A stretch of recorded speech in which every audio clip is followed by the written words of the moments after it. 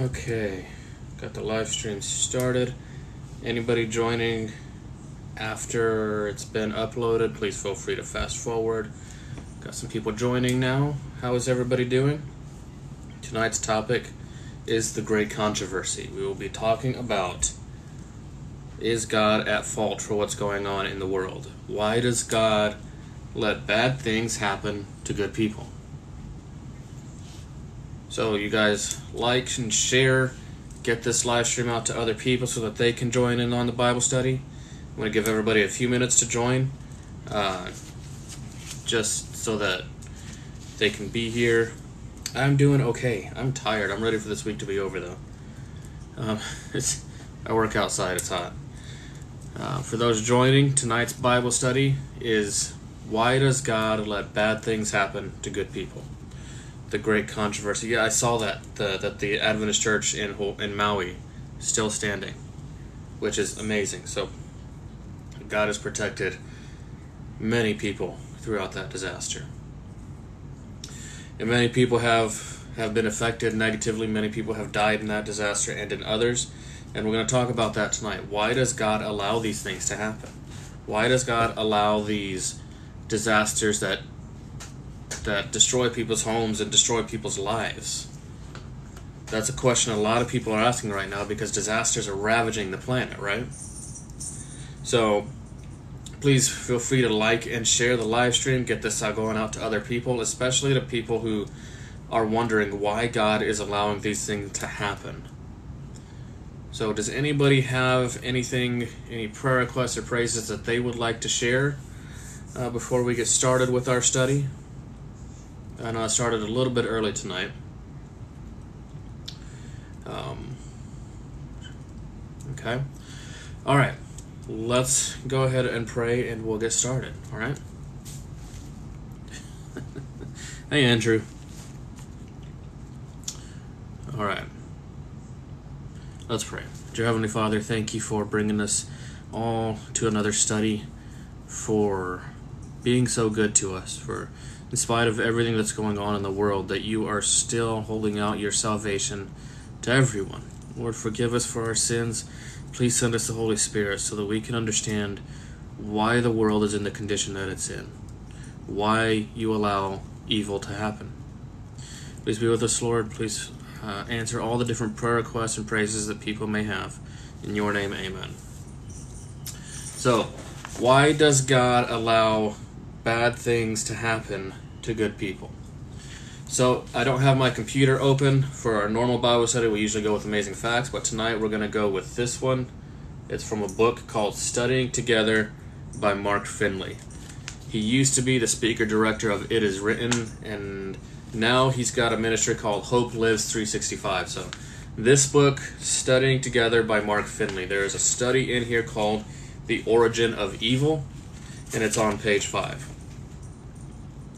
And we're going to go over a few other texts as well. So we're going to start in 1 John chapter 4, verse 8. So if you have your Bible, whether it's a hard copy Bible like the one I've got right here, or whether you've got a tablet or another phone or a computer that you're going to need your Bible tonight. It's not on a website like we normally do. So you're going to need some form of a Bible tonight. So our first text is found in 1 John chapter 4, verse 8. So the toxic metals out of your child's brain. Absolutely. 1 John chapter 4, verse 8 says, He that loveth not knoweth not God, for God is love. So this is what I tell people many times before, and I will always continue to tell people this, that every doctrine in the Word of God has to be studied by this text. God is love. God is often described in His Word as a God of justice, as a God of vengeance even, as a God who sends judgments on the wicked. He's described by various different adjectives, but this is in here, it says God is a noun, right? It's not love as in an adjective or love as in a verb. It's God is love as in a noun. And so every other doctrine in the Word of God needs to be studied through the lens of God is love. We often say we need to study the Bible through whatever culture we're in or whatever culture they were in. And there is some truth to we need to study the Bible through the lens of Hebrew culture or Greek culture, so long as it agrees with the Bible.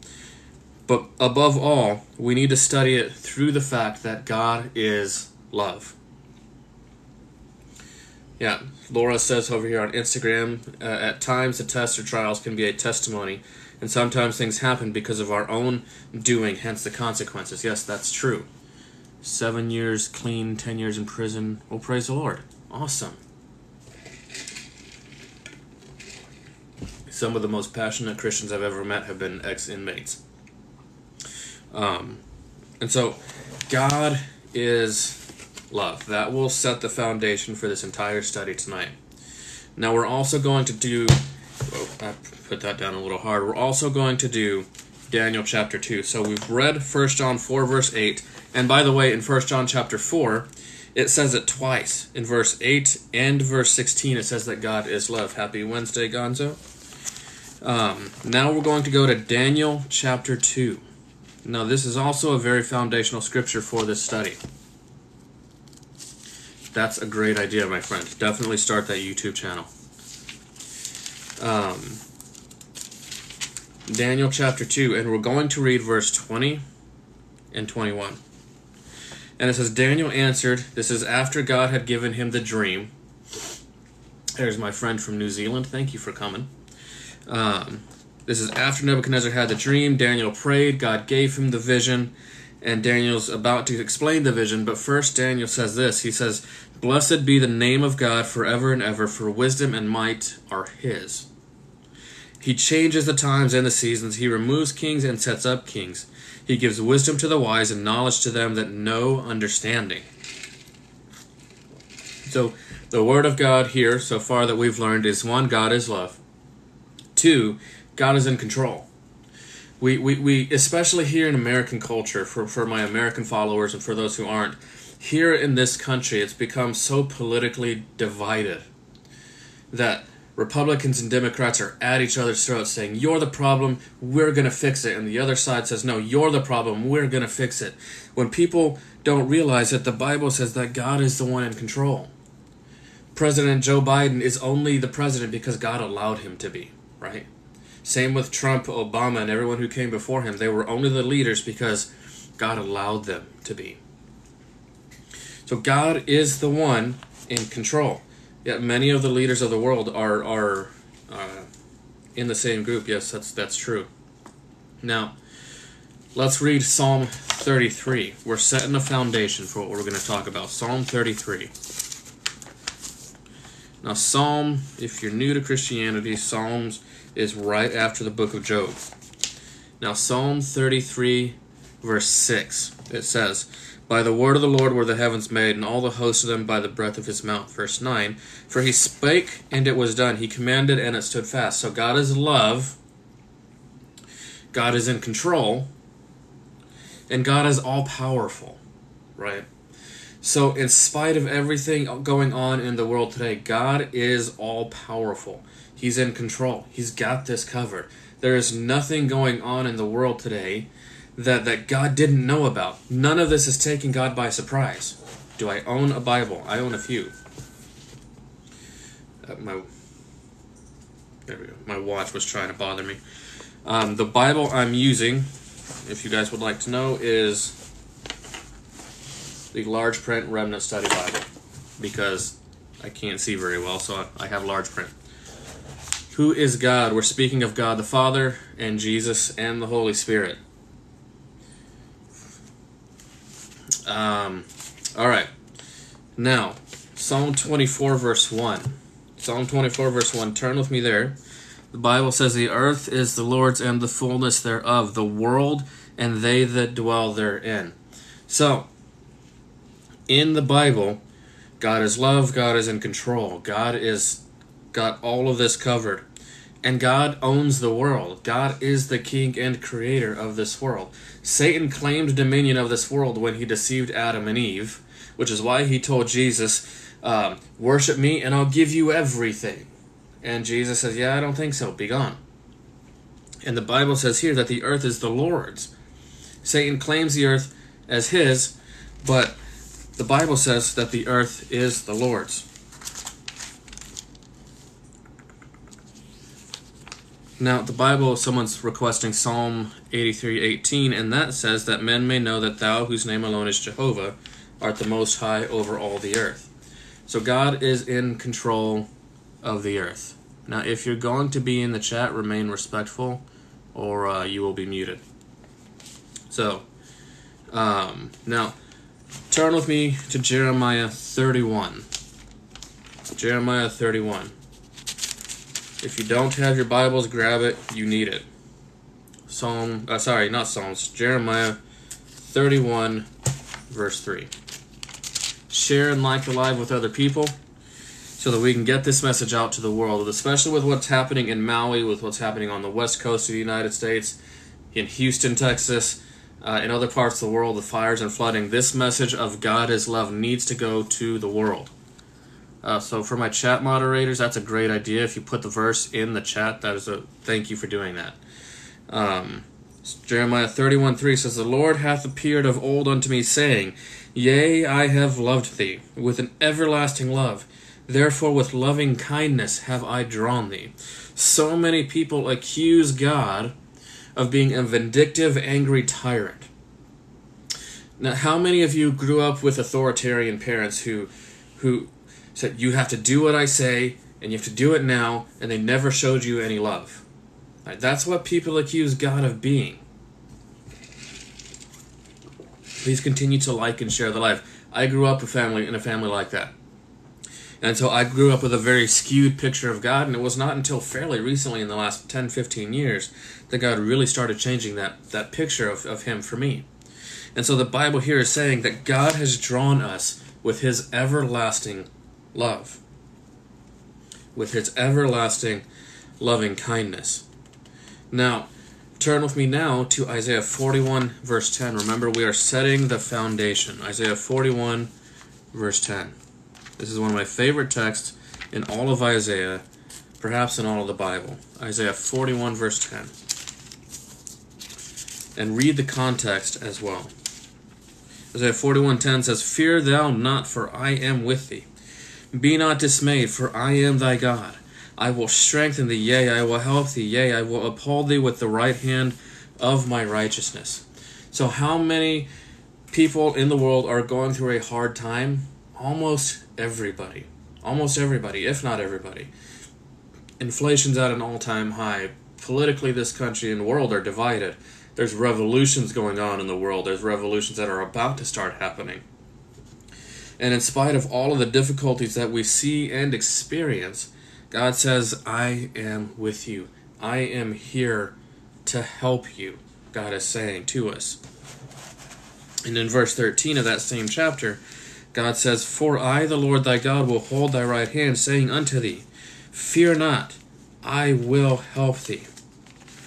Now, turn with me also to, I believe it's Isaiah 49.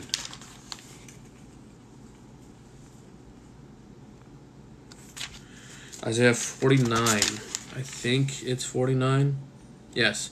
Isaiah 49, verse 16. It says, Behold, I have graven thee upon the palms of my hands. Thy walls are continually before me. Now, this word graven is a very interesting text. Or word, rather. It means literally to hack. So, like you have a hammer, it means to hack. Jesus has hacked our names on His hands. The nail scars that He still bears are for us. They're the sign of His love for us. And so we have this picture in the Word of God that God is love. God wants nothing more than to save us. And remember, the book we're going through is Studying Together by Mark Finley. And you can find this on eBay. I'm not sure if it's on Amazon or not, but I found it on eBay. Now, turn with me to Matthew 13. We're going to get into really the meat and potatoes of this study now. Matthew 13. And we're going to the parable of the wheat and the tares. Matthew 13, verses 36. And it's 36 to 40. Matthew 13, verse 36 to 40. And it says, Then Jesus sent the multitude away, and went into the house, and his disciples came unto him, saying, Declare unto us the parable of the tares of the field. And he answered, wait, I make sure I got the right text here. No, I got the wrong text, sorry. Matthew 13, verse 24. I'm sorry, guys, I gave you the wrong text. Matthew 13, 24. Same chapter, just a little bit earlier. The kingdom of heaven, Jesus says, is likened unto a man which sowed good seed in his field. But while men slept, his enemy came and sowed tares, or weeds, among the wheat, and went his way. And when the blade was sprung up and brought forth fruit, then appeared the tares also. So the servants of the householder came and said unto him, Sir, didn't you sow good seed in your field? From whence then hath it tares? And he said unto them, notice this phrase.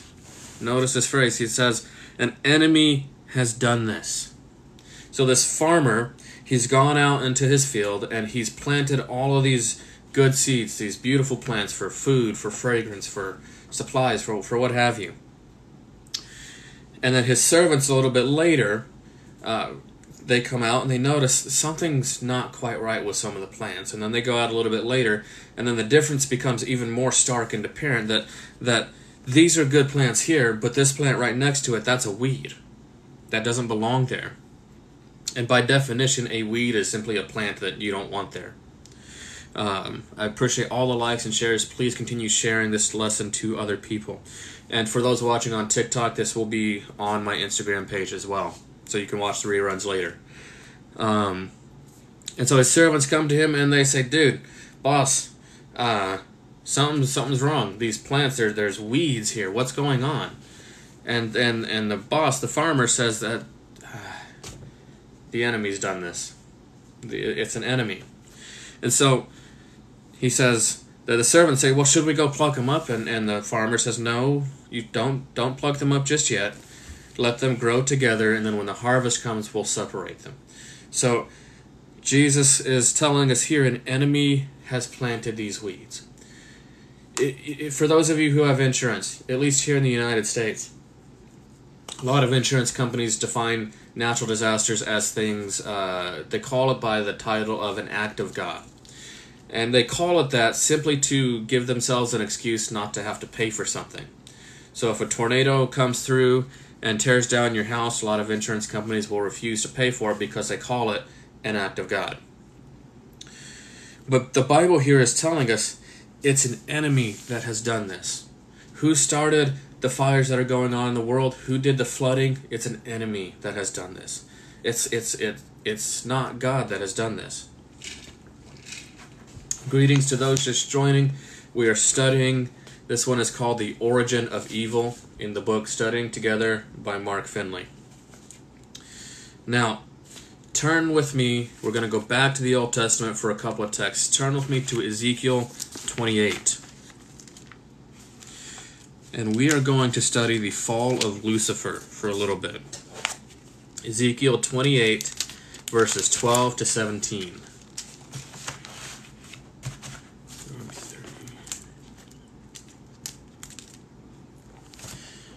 Ezekiel 28, and somebody's requesting another text. Let me look that up real quick. 33:27. The Bible says in Deuteronomy 33:27, the eternal God is thy refuge, and underneath it are the everlasting arms, and he shall thrust out the enemy from before thee, and shall say, destroy them. So God is our refuge, and God will destroy our enemies.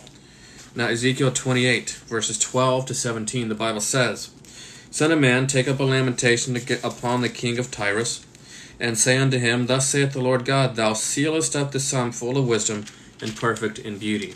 This is describing Lucifer and what led to his fall. Thou hast been in the garden of, or in Eden, the garden of God. Every precious stone was thy covering.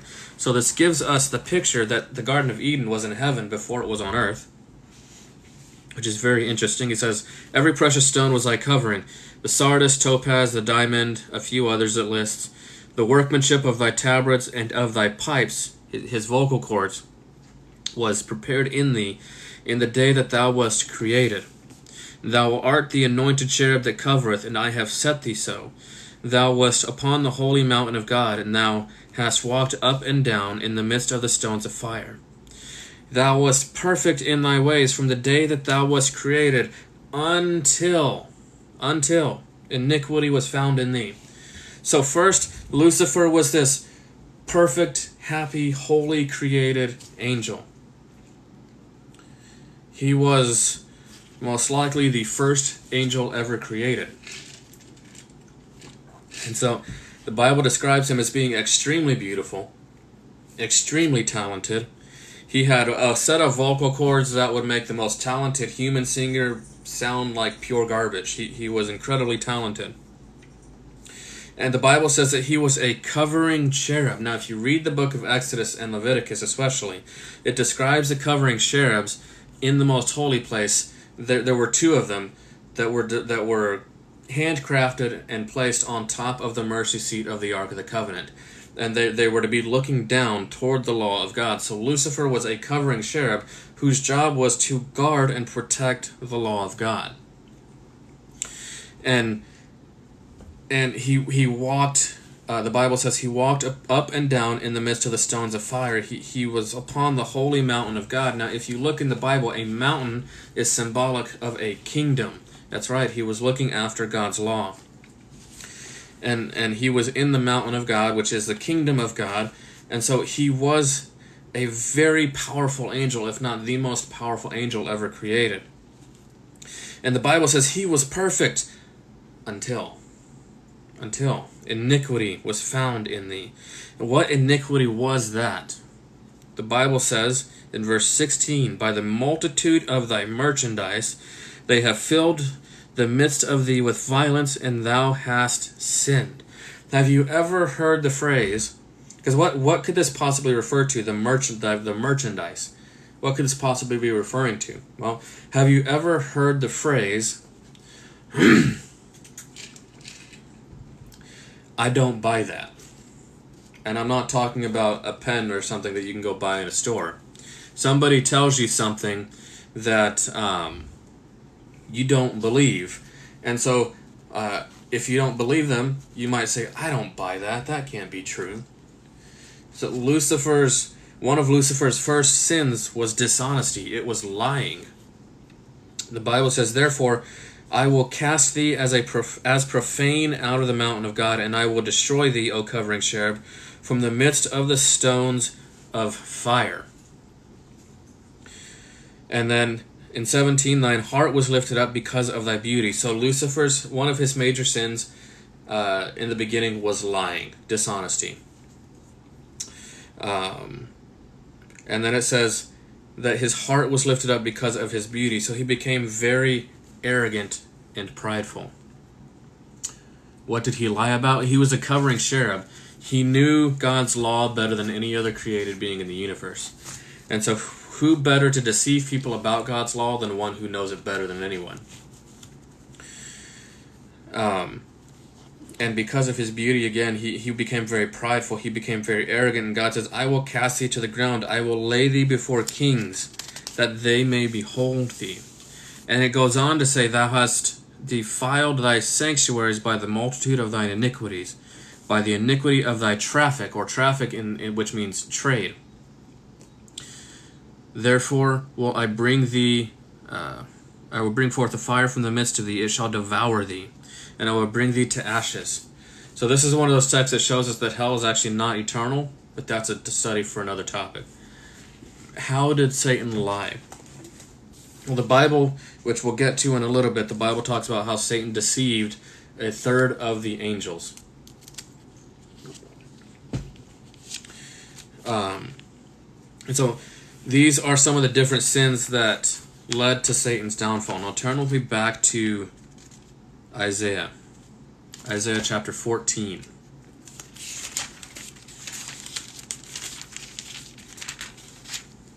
Isaiah chapter 14, and we are going to read verses 12 to 14. Isaiah 14, 12 to 14, it says, How art thou fallen from heaven, O Lucifer, son of the morning? How art thou cut down to the ground, which didst weaken the nations? For thou hast said in thine heart," here's another one of Satan's sins that led to his downfall, "I will ascend into heaven. I will exalt my throne above the stars of God. I will sit also upon the mount of the congregation in the sides of the north. I will ascend above the heights of the clouds. I will be like the Most High." Now, here in this chapter, did Lucifer really want to be like God in character, or did he want something else? Satan wanted God's power. He didn't want to be like God. If Lucifer really wanted to be like God, as described in this text, if he really wanted to be like God, he would have repented and taken his position as a servant of God. But no, Satan wanted God's power. So you read this text, even in verse 13 and 14 of Isaiah 14, there are so many I's here. Satan says, "I will do this, I will do that, I will be this, I will become that." So Satan's problem was that he was focused on himself. And the Bible says, "Yet thou shalt be brought down to hell," or to the grave, to the sides of the pit. Now this is very interesting. It says, "They that see thee shall narrowly look upon thee, and consider thee, saying, Is this the man that made the earth tremble, that did shake kingdoms?" So God's people are going to see the punishment of Satan at some point and say, well, that's it? That's the one that pestered us so much? Now, I don't mind if you have questions or anything like that, but keep them respectful, please. And don't spam the chat with a bunch of comments. Now, turn to Revelation chapter 12. We are talking tonight about why does God allow bad things to happen to good people. From this book, we're going and studying together by Mark Finley, The Origin of Evil. Now let's read Revelation chapter 12, verses 7 to 9. And in this chapter, in these scriptures, it says there was war in heaven. So Lucifer became prideful in his appearance, in his talents. He began attacking the law of God because he was a covering cherub whose job was to protect the law of God. And so Satan says, no, I'm going to attack the law of God because we need a reformation. We need a revolution, right? And so God was very patient with Lucifer. And many people say, well, why didn't God destroy Satan right away? And that's a valid question. That's a good question. And when I was teaching Bible class a few years ago, I asked the kids this. So let's say if I took, let's call him Mark. Okay, let's make up a name. We'll call him Mark. Let's say Mark is talking trash about me. And I say, hey, Mark, let's go out back. Let's talk. And then I come back, and then nobody ever sees Mark ever again. Well, thank you, my friend. How many of those students would continue to trust me after that? How many of those students would willingly learn from me after that? Probably none of them. If God would have destroyed Lucifer right away, all the other angels, all the other inhabitants of the other planets would have served God out of fear. They would not have served God out of love anymore. And so God wants the service of love because God is love, so he couldn't destroy Lucifer right away. He had to let his character become manifest. And we're still going through that process. Now, in Revelation 12, the Bible says there was war in heaven. This is verse 7. Michael and his angels fought against the dragon, and the dragon fought and his angels, and prevailed not, neither was their place found any more in heaven. And the great dragon was cast out, that old serpent called the devil and Satan, which deceives the whole world. He was cast out into the earth, and his angels were cast out with him. So we see this war happening, right? Lucifer's rebellion was more covert at first. In fact, I don't think Lucifer even understood what his rebellion was all about at first, until it got to a point where he had to repent or fully commit to his rebellion. And the Bible says there came a point where there was war in heaven. Now, this wasn't a war of swords and weapons and things like that. The picture that the Bible gives us, especially in the Greek, is that this was a war of words. Imagine a political campaign. Now, I grew up in a period of American history, and it's even worse now, that during presidential elections, especially congressional elections as well, one side is always publishing smear campaigns against the other side. And they both sides do it to each other. And they do it because they want the votes. And so Lucifer was throwing that smear campaign at God. He was attacking God's character, because remember, the 10 Commandments of God are his character. You guys have seen that in my videos before, if you regularly watch my videos. God's commandments, his 10 Commandments, are his character. And so Satan was attacking that, and it got to that point where, okay, Satan's rebellion was now fully out in the open. And God now has a decision to make. Is God going to allow that rebellion to continue to get worse in heaven? Or is he going to do something about Lucifer's rebellion? And the Bible says that God chose to cast Satan out of heaven. He could no longer allow Satan's rebellion to continue in heaven, so he cast him out of heaven to somewhere else. Now the Bible says that he was cast out into the earth, and that his angels were cast out with him. And the Bible says that his tail drew a third of the stars. A star in Bible prophecy is symbolic of an angel.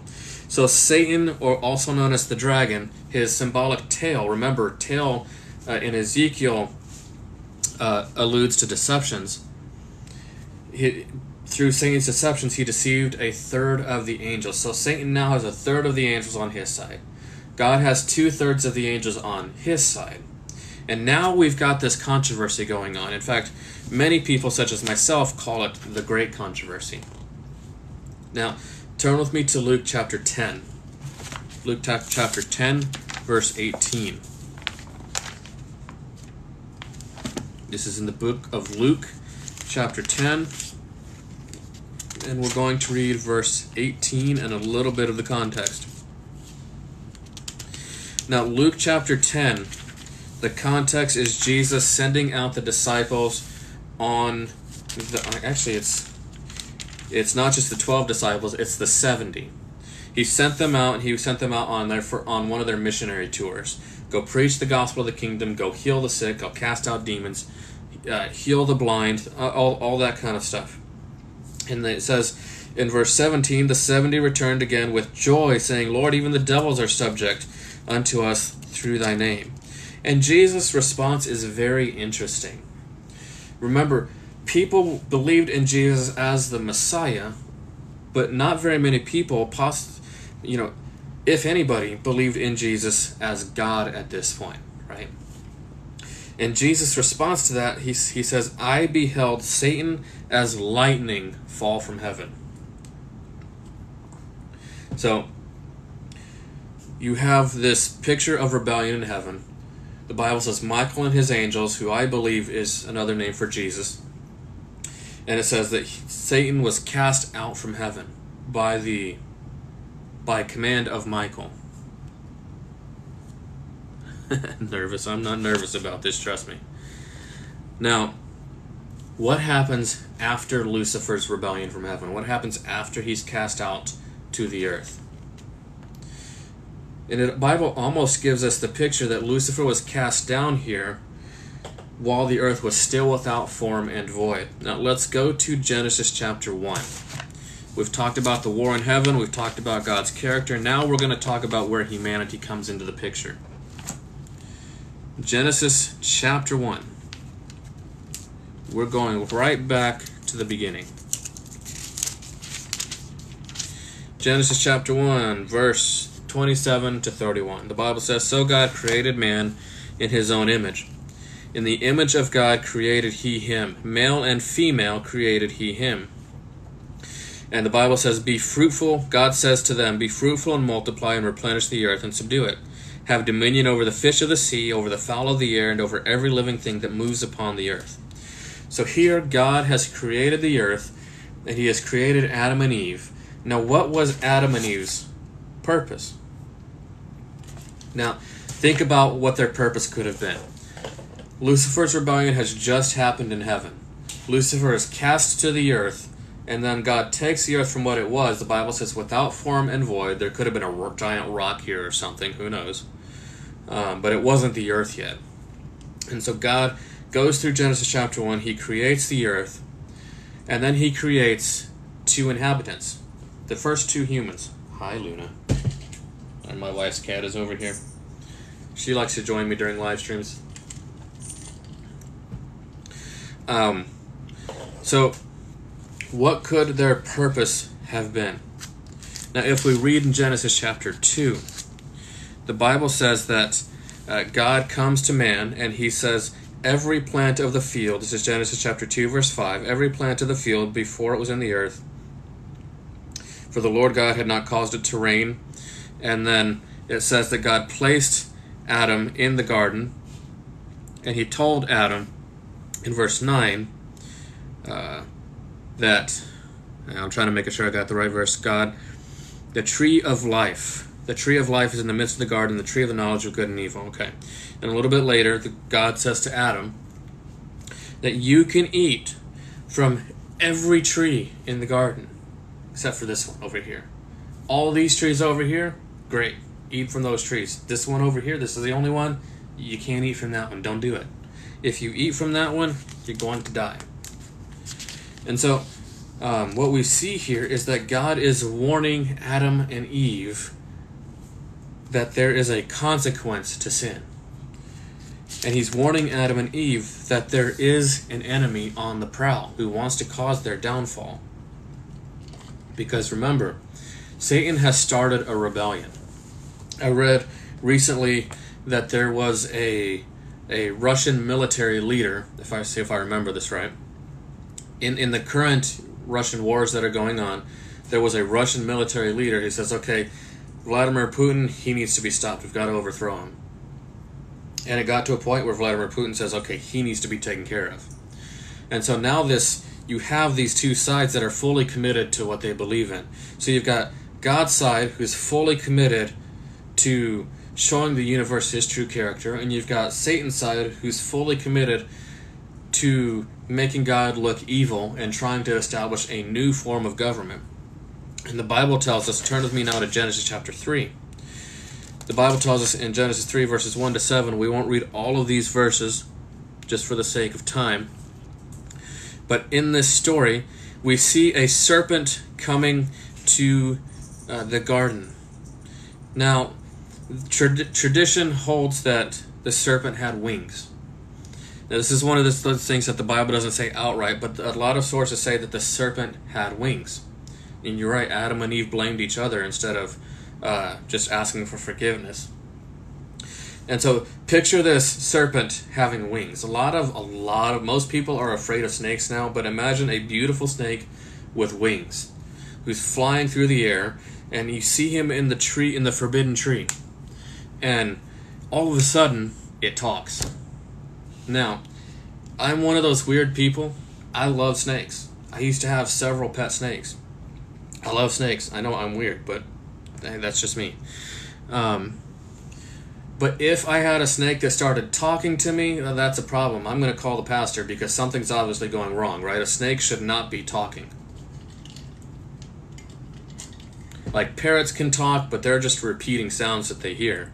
Yes, the dragon. The serpent was a symbol of Satan in Genesis 3, which is why Revelation 12 also refers to him as the serpent or the dragon. You have never seen a snake. That's interesting. I love snakes, but not everybody does. But here in Genesis 3, Satan has possessed the serpent, and he's speaking through the serpent. That alone should have been a clue to Eve that something was wrong, right? Animals don't talk. Animals were not gifted with the ability to hold conversations, right? Like I said, parrots can talk, but really they're just repeating sounds. They're not actually talking as I'm doing right now. But she stays by the tree. And he comes to her and he says, hey, psst, has he really said that you can't have fruit from any tree of the garden? The first lie in the Bible. Yes, exactly. And Eve says, no, that's not what God says. God said, you shall not eat of it, neither shall you touch it, lest you die. Now this is one of those instances where God's word did not need defending.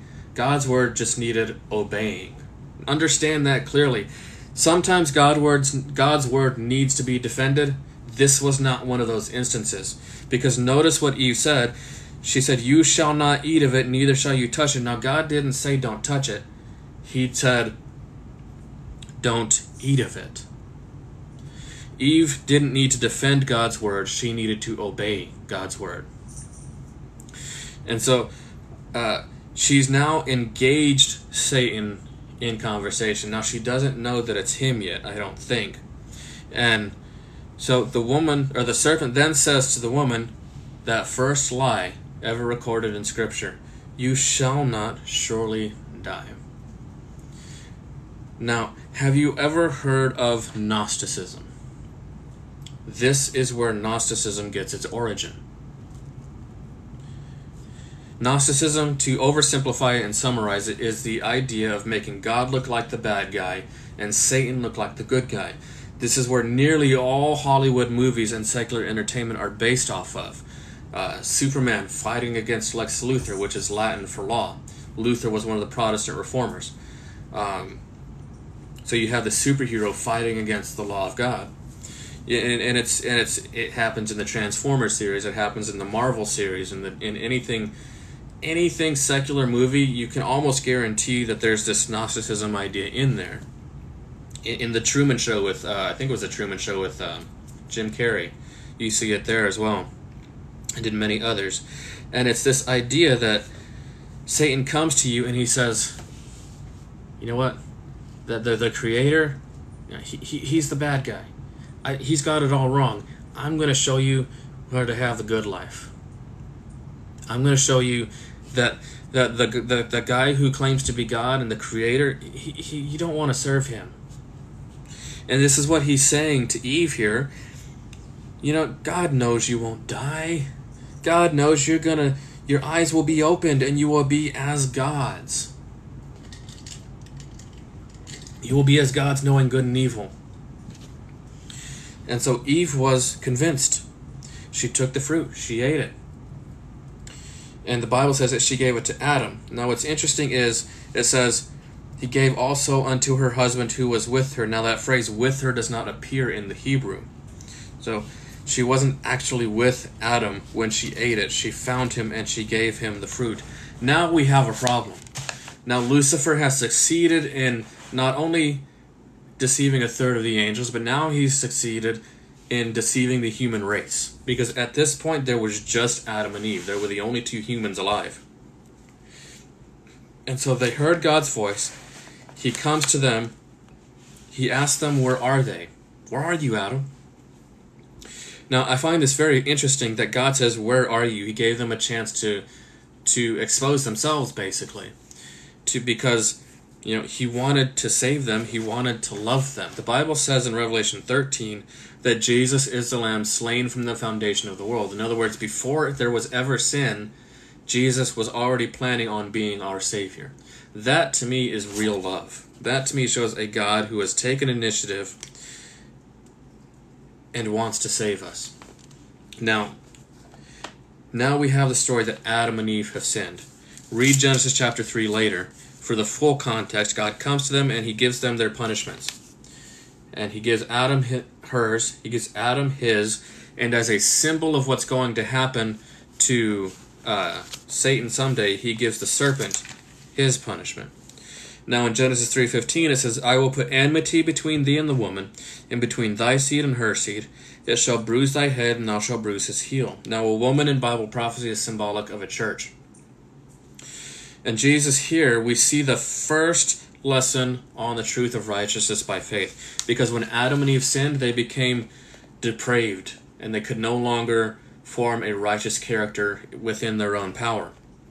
And so God had to offer to do it for them. Now turn with me to Isaiah 59. We're going to see what are the consequences of sin. So we've talked about Lucifer's rebellion. Now we've talked about man's rebellion.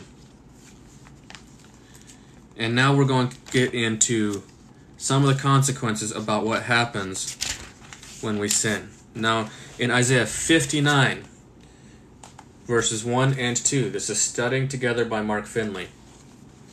The Bible says, "Behold, the Lord's hand is not shortened that it cannot save, neither his ear heavy that it cannot hear."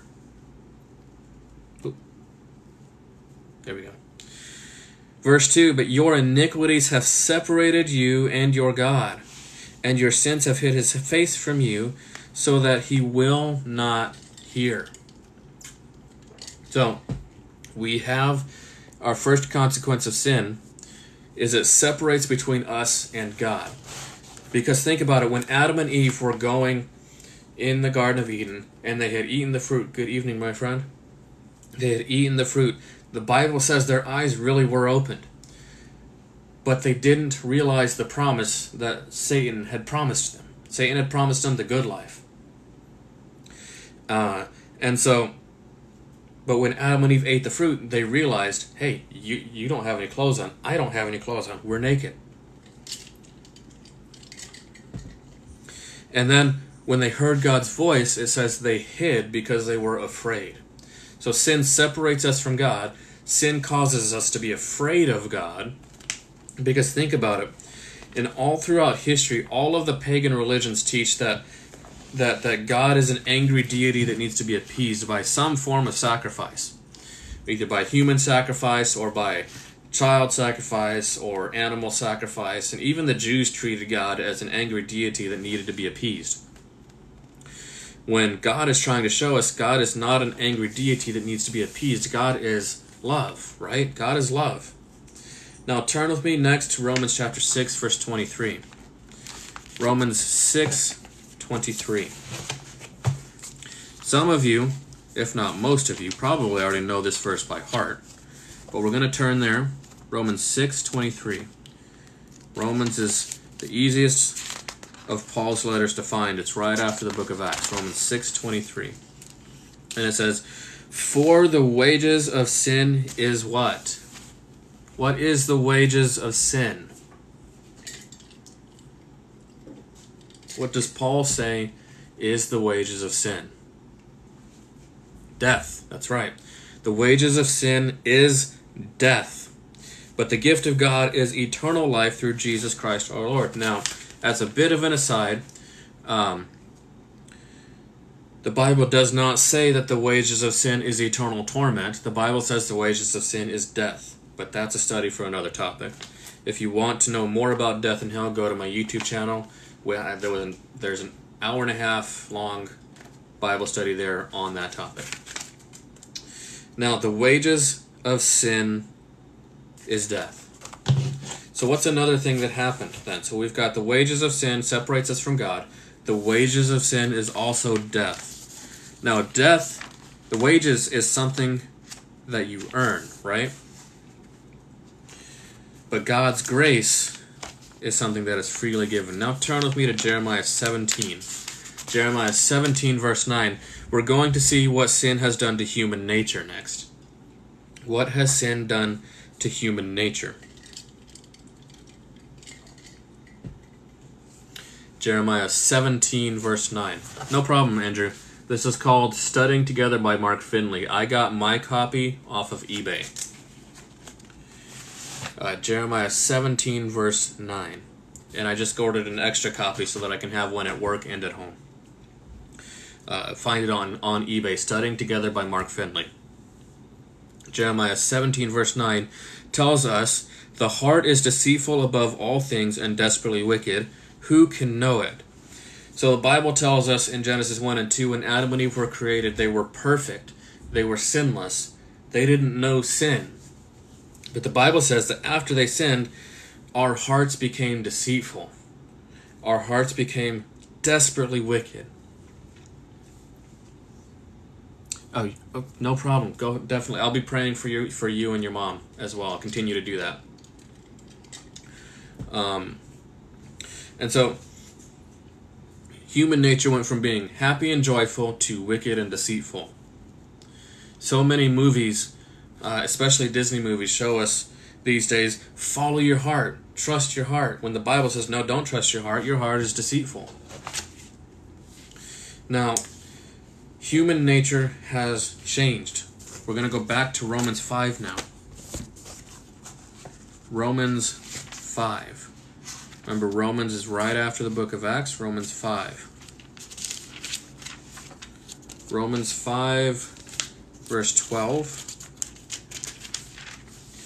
The Bible says in Romans 5:12, whereas by one man sin entered into the world, and death by sin, and so death passed upon all men, for that all have sinned.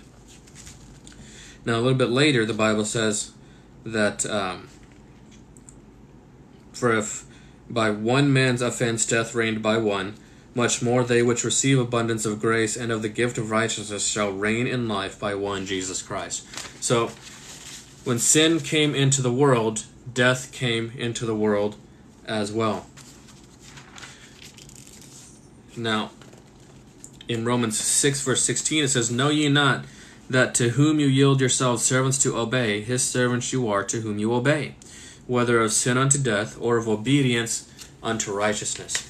So sin brings death into the world. Sin separates us from God. And sin, as another consequence, also affects the natural world. Now, after the flood, the world was split, right? Then after the flood, you had all these natural disasters that began happening as well. So sin affects us as humans. It affects us mentally, spiritually, emotionally, and it also affects the natural world. Now turn with me to Hebrews chapter 2.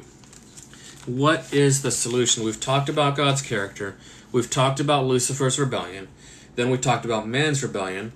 We talked a little bit about the consequences of sin. Now what about the solution? What does the Bible say is the solution? Turn with me to Hebrews chapter 2, verse 14 to 17. The Bible says in Hebrews 2, for as much then as the children are partakers of flesh and blood, he also himself likewise partook of the same, that through death he might destroy him that had the power of death, that is, the devil. So, Jesus decided that he was going to come and be one of us, so that through his life, death, and resurrection, he could destroy the devil. It says, and then deliver them who through fear of death were all their lifetime subject to bondage. For verily, notice this, he took not on him the nature of the angels, but he took on him the seed of Abraham. Jesus didn't come in a angelic humanity. He didn't come in a divine flesh. He came as one of us. He came as one with our nature. The Bible says he took on him the seed of Abraham. He came with a nature like ours. We have a fallen human flesh. And Jesus had the same nature. That does not make him a sinner. A lot of people, and this comes from Catholicism, many people believe in something called the original sin, which basically says that it's a sin to be human. But if it's a sin to be human, that would have made Jesus a sinner, because the Bible says he took on him the nature of Abraham. We are not made sinners because we are human. We are sinners because we choose to be.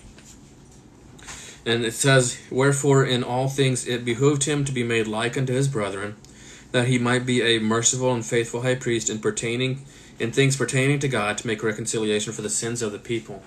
So God's solution was to become one of us, right? Now, the law of God demands the life of the person who breaks his law. And so Jesus, being one equal with the Father, is the only one who could have come and died as our substitute. An angel could not die for us, right? Because they're not equal with the law of God. I can't die for your sins because I'm a sinner too. So there was only one being in all the universe that could die for our sins and be our Savior, and that is Jesus. And the Bible says in Hebrews that he came to be one of us. Now, in Romans 5, we're back to Romans 5. Romans 5, starting in verse 17. Starting in verse 17, for if by one man's offense death reigned by one, much more they which receive abundance of grace and of the gift of righteousness shall reign in life by one, that is, Jesus Christ. Therefore, as by the offense of one judgment came upon all men to condemnation, even so by the righteousness of one, that is, Jesus, the free gift came upon all men unto justification of life. For as by one man's disobedience many were made sinners, so by the obedience of one man shall many be made righteous. So, God's solution was to become one of us, to live as one of us, to fight temptation like one of us, and to overcome like one of us. So that way, by the obedience of Jesus, we could be made righteous. One of my favorite books, in the book Desire of Ages, I think it's page 28, it says, Jesus was treated as we deserve, so that we could be treated as he deserves. And that, to me, is really, really powerful. Now, Romans 3. Turn with me to Romans 3. Romans 3, verses 24 and 25. The Bible says, for all have sinned and come short of the glory of God, being justified freely by his grace through the redemption that is in Christ Jesus, whom God hath set forth to be a propitiation, or a sacrifice through faith in his blood, to declare his righteousness for the remission of sins that are past through the forbearance of God. So Jesus died for us in order to pay the penalty for my sins, for your sins, so that you can have the opportunity to be saved.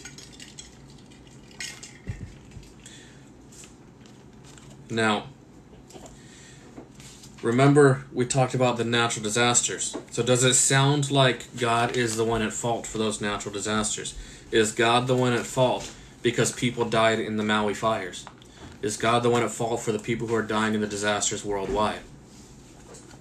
If God is love, if God is doing everything he possibly can for those who have been here since the beginning of this study tonight, God cannot possibly be the one who is at fault for what's going on in the world. The Bible shows us that we are the ones who chose this. We are the ones who chose sin and its consequences. Now, we are not Adam and Eve, right? But we made the same choices as them. There's not a single one of you watching, not a single person in my own house that has not chosen sin at some point. And so because of that, we are the ones responsible for the fact that the world is going nuts right now. Now, there is a way out, though. And that way is Jesus. In Isaiah 41:13, turn with me to Isaiah 41. I'm going to go back to Isaiah 41. This is a new Bible, and I'm still getting used to grabbing the pages to turn. Sometimes I go too far. Isaiah 41:13, the Bible says, for I, the Lord thy God, will hold thy right hand, saying unto thee, fear not, I will help thee. God is saying to us. So there is a way out of all of the political divisiveness, all the natural disasters, all the extreme racism going on in the world, all the wealth inequality, all the everything negative going on in the world. There is a solution. There is a way out, and that way out is Jesus Christ himself. Nothing else will work. Social justice will not work. Feminism will not work. Climate change activism will not work. And the reason they will not work is because they do not have Jesus in them. Now, God will put an end. People ask, how can God see everything going on in the world today and not do anything about it? God is doing something about it. And what he is doing about it will ensure that sin will never again happen for the rest of all eternity. And my friends, you and I can make sure that we are on the winning side and that we can see the reality of those promises. Now, Ezekiel 28:18 says that God will bring Satan to ashes. He will put an end to sin, to Satan, and wickedness. The Bible says in Revelation 21 verses 4 that God will make all things new. In fact, that is our next text. Let's turn to Revelation 21. Why do people think that they can force Jesus to return? We cannot force Jesus to return, but I believe it is within our power to hasten that event, because it is within our power to share the gospel. In Matthew 24, I believe it's verse 14, says that the end comes after we share the gospel with the world. And we have the ability to share the gospel with the world. Now, in Revelation 21, verses 1 through 5, just for the sake of time, I'm going to summarize this rather than read all of it. But God says in verse 4, He will wipe away all tears. There won't be any more death, no more sorrow, no crying, no more pain. All of these disasters that are going on in the world, gone. All of the pain caused by the Maui fires, never again. All of the lives lost in the floods, in all that stuff, never again. Now, one more text. In Nahum chapter 1, verse 9. Now, I never remember where Nahum is, so you'll have to pardon me. I'm going to have to look it up.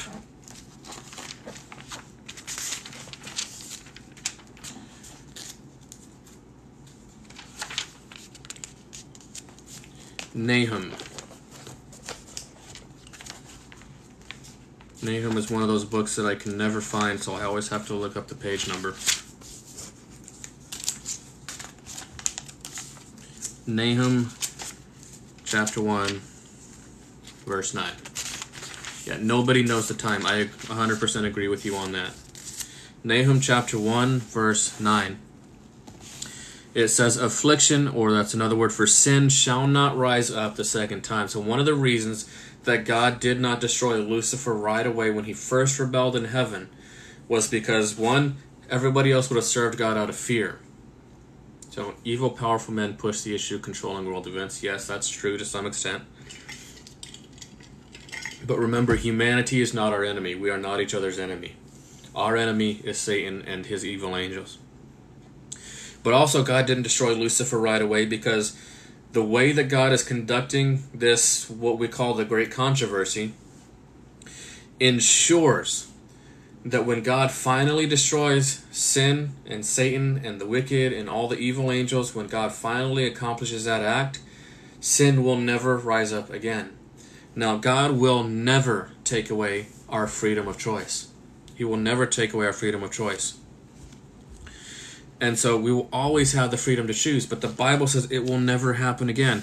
And the reason for that is because we have seen Satan's form of government, and it has not worked out, and we simply do not want it anymore because they want to force Jesus' hand. I'm not sure what you mean by that. The leaders?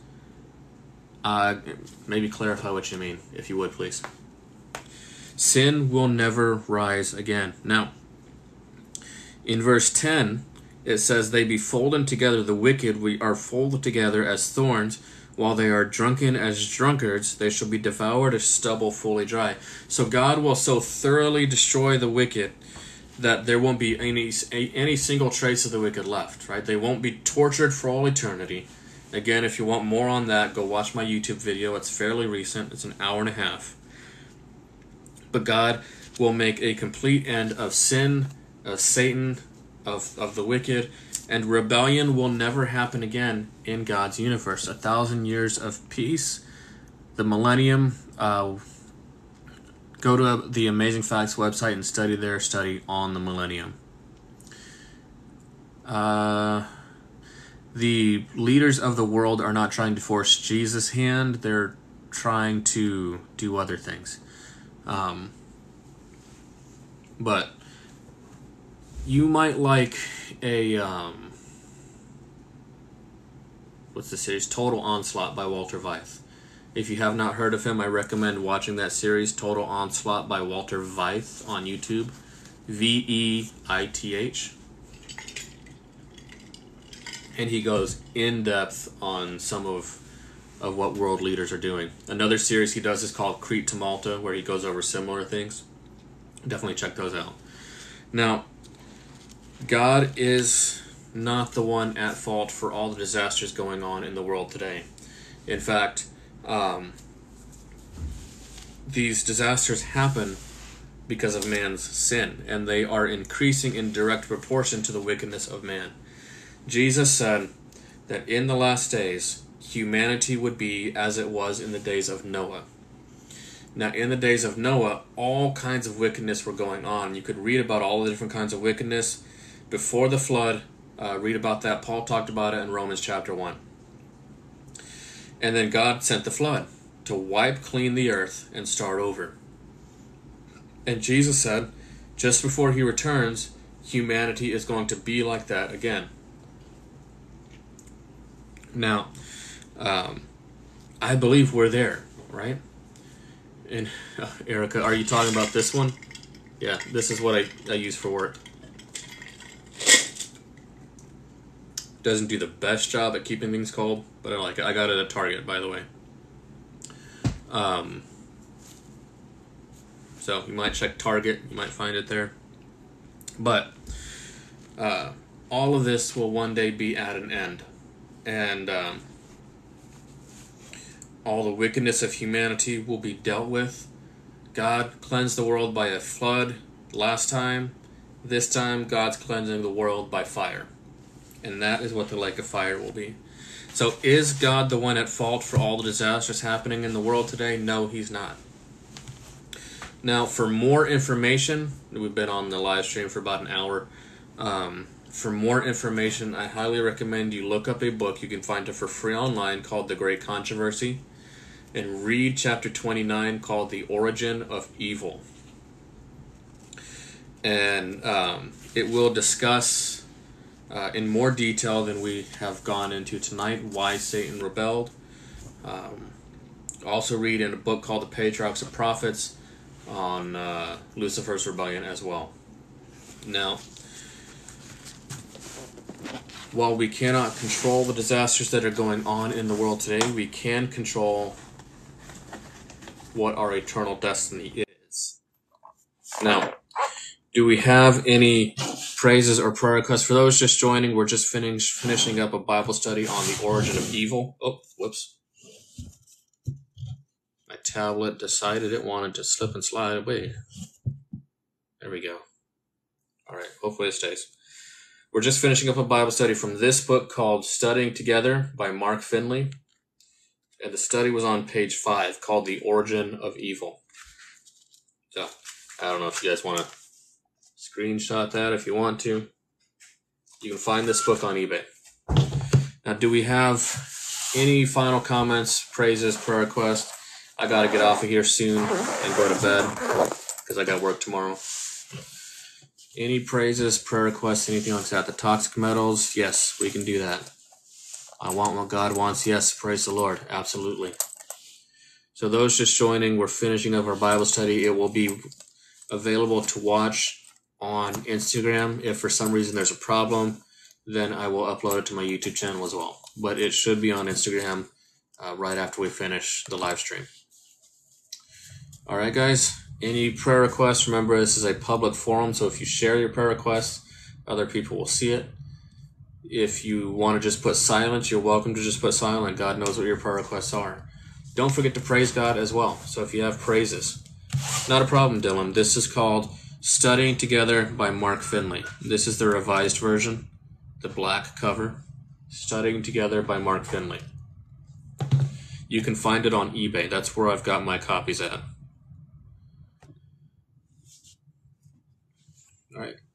All right, guys. I appreciate all the follows, the likes, and the shares. Let's pray, and we'll sign off for the night, and I will see you on another live stream. Dear Heavenly Father, thank you for reminding us of the truth that you do care. You are intricately involved with what is going on in the world. None of this takes you by surprise. You are in control. While evil men think that they are the ones in control, Lord God, you are the one really in control. Please help us to trust you. Please help us not to be those whose hearts fail them for fear. Please forgive us for our sins, transform us, and prepare us for the times that are coming. Most importantly, prepare us to see Jesus face to face. In your name, amen. All right, guys, I will see you on the next one.